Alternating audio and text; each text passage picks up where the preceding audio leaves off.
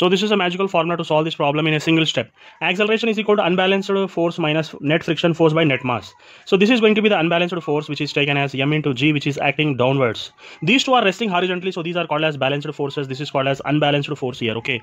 So therefore, acceleration is equal to unbalanced force is mg, and net friction force is mu mg plus mu mg acting on, say, two bodies here, can be taken as minus 2 mg by the net force. Net mass means 3 masses, you have to consider, that is 3m.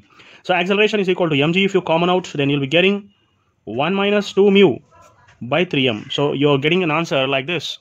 So A is equal to g into 1 minus 2 mu by 3. That's it.